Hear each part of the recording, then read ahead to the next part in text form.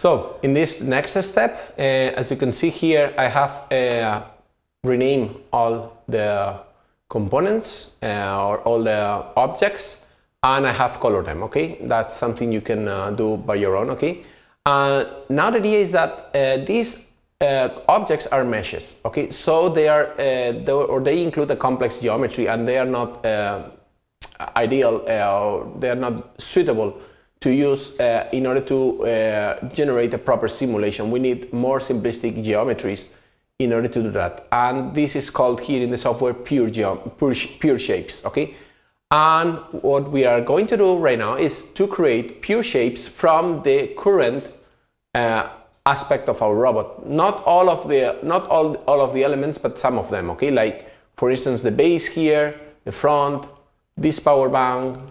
We can do the same thing for the foot, left and right foot. Okay, and here we have the ankle. Okay, so we can create also this thing here, and also we will generate another one for the rivets and also another one for the legs. Okay, so I'm about to explain how to do that. Okay, so let's start with the easiest one, for instance that one here, which is the base of the robot. So we have to go on this option here we have on the left, which is called toggle shape edit mode. And if we enter in this mode, we have this shape represented with triangles, and we can select them just simply by clicking on Shift and select the corresponding triangles. In this case, I have selected all of them. You can see that clearly here. And because of the geometry of this shape, I would like to extract a cuboid that more or less assembles or reassembles the aspect of this shape. Okay, so I extract a cuboid and make sure that you have these two options selected. This is the default behavior, and you click OK. So as you can see, there's a shape here, which is the cuboid that I have created. Okay, so I can exit in this mode, and I will see that indeed this is the cuboid I have selected, okay, or I have created. I can rename this as robot base, for instance. Yeah, and this is just a usual way to proceed, is to put the nice objects or the nice geometries in the first layers of the visibility layers, and the pure and joints, the pure shapes, objects and joints, to move them on the second row of the visibility layers. Okay, so we need to access to the icon, common properties, and set this object visible on the second row.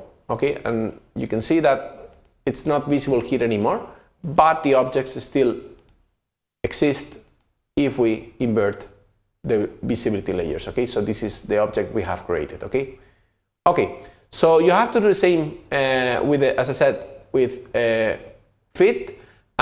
In this case, we have to do the same with the ankle, a cuboid as well. So we can generate cuboids here. This part here will be indeed a cylinder. So let me explain how to do it. You can access to the component, and then you can click on Shift and select the triangles, for instance those ones. Okay, it takes some time. Sometimes it takes the time to select all the triangles. Okay, so let's hope it works. Here it is. As you can see, I have selected 2,129 triangles over a lot of more triangles.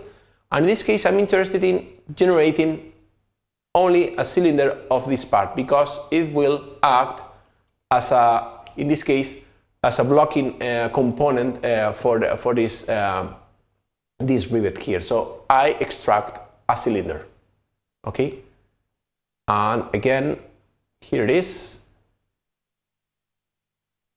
Let me close this and see if we have it. There it is. And here it is, the cylinder. And this is something I can move again to the second row of the visibility layers and check that it's properly done. Okay, here it is.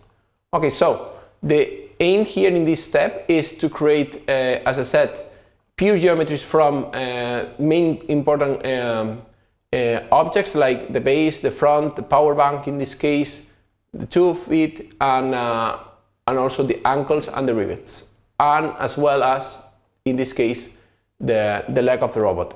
This part here is particularly peculiar because if we create a cuboid from this geometry, it will be a full cuboid with a lot of material inside, and we don't want that. So what we need to do is indeed to create 3 separate cuboids.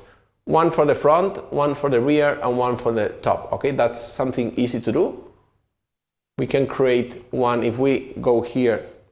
I recommend you to select only more or less up to this point, more or less, okay? It's approximate.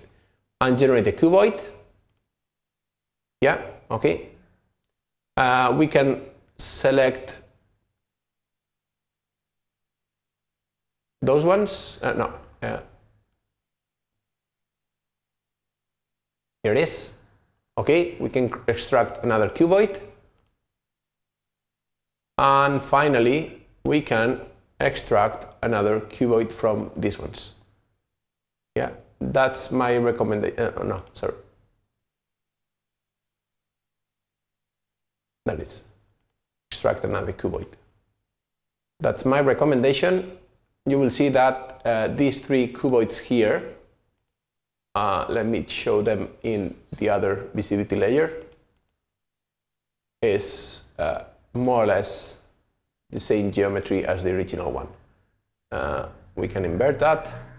Here it is. Okay, this is more or less the expected result that you need to get for these components. They will be grouped later, so they will be as a single object, but in this case we need to create them separately. Okay, so please complete these steps, and I'll explain you what to do in the next video. Thank you.